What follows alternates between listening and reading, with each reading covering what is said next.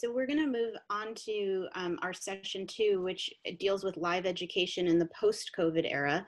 And I think we're all optimistic and looking forward to a time where we can actually promote live education, as well as a lot of the things that we've heard about earlier this morning in teleeducation.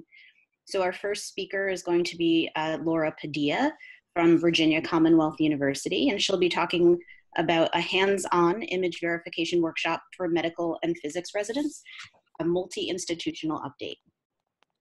Hey, I hope you can all hear me. Yep. Perfect. Thank you for the introduction. Today I'm going to talk to you about the multi-institutional update to the image verification workshop that we presented last year. So just some quick background.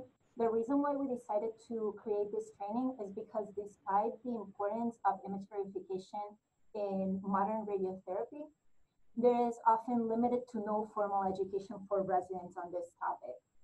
So we decided to create a training, and we based it on the 4 I's by Jane Bella. So these are inductive, input, implementation, and integration.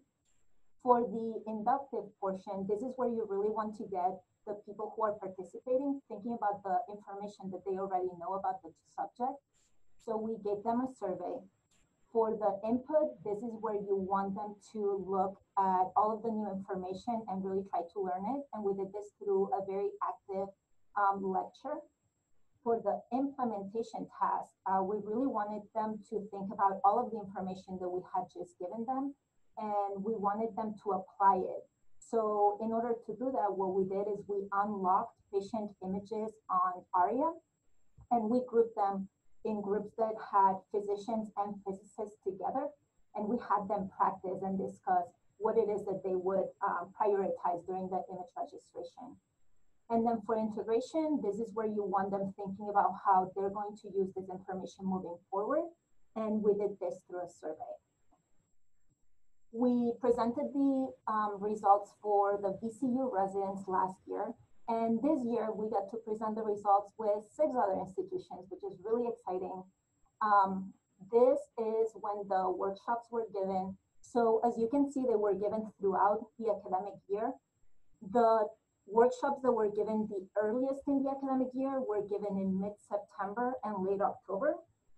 These only had a very small number of PGY2 residents in them, so we don't expect these to bias our results in any way. So we had a total of 50 participants. We actually had over 50 participants go through the workshops, but we have a full set of pre and post surveys for 50 participants. 38 of them were radiation oncology residents, and 12 of them were medical physics residents.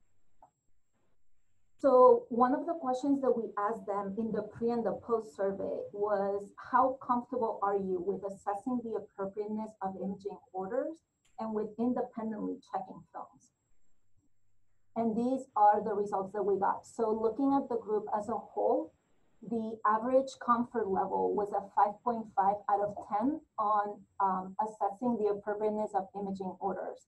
For checking films, the average comfort level before the workshop was 5.1 out of 10. Both of these numbers went up to a 7.1 and 6.8 respectively after the training, and both of these differences are statistically significant. Looking at the breakout, so radiation oncology residents by themselves and medical physics residents by themselves, you can see that the baseline numbers for medical physics residents are slightly higher at the beginning, but despite that, the increase after the training is still statistically significant for both. So I'm going to spend some time really talking about the radiation oncology residents results a little bit more, just because they're really interesting. So the graph that I'm showing here, for the bubbles, the size of the bubble is proportional to the number of people that selected that one number. So for example, we have the pre and the post graphs, and here for the PGY2 results, you have one resident that reported a comfort level of 1 out of 10 versus 4 residents reporting a comfort level of 3 out of 10, and that's why that bubble is bigger. So a couple of things that stand out right away is the fact that the gradient, the difference between years, is a lot steeper in the pre-workshop results versus the post-workshop. Also, you can see that the average value for the results is much lower on the pre versus the post. And you can even see that there's one PGY5 resident that reported a 2 out of 10 in their comfort with assessing the imaging orders. And after the workshop, the lowest score that we got was a 7 for a PGY5. For checking films, it's very much a similar story. So you see the gradient being a lot steeper, you see the ranges being much wider pre-workshop than post, and you see the average values being a lot lower before the training than after. Again, we have one PGY5 that reported a confidence of 2 out of 10 checking films, and the lowest score that we got after the training was a 6 out of 10. So another thing that we wanted to do is we wanted to get just an idea of what the extent of their current training was for image verification. And so we asked them, and we found out that 44% of them reported having none to minimal training in this subject. And this includes 2 PGY5s, and they're not both from the same institution. So we asked them to explain, and this is a representative quote out of that group. So you can see that when they do get training, oftentimes it's just shadowing. So they're not actually doing the task themselves. We also wanted to know what they perceived to be a barrier for them learning these skills. And we analyzed all of the different answers that we got, and we grouped them by themes. And you can see that a lot of them reported time constraints to be one of the concerns, again, because attendings have to do this task pretty quickly. The other limitation that they reported to them learning image verification was just simply lack of exposure and hands-on practice. So aside from the fact that when they do see it, it's just by shadowing and not actually doing it themselves, they also report that there's times where they don't even get to see it because the attending does this offsite remotely. And one of the quotes that really stood out is someone just reported that really they just need someone teaching these skills. So the outcomes of the workshop showed that 98% of participants actually reported improved confidence, knowledge, and/or skills.